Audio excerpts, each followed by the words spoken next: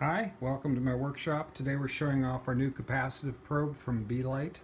This probe is a very small module which connects via coaxial cable to a flexible wire probe.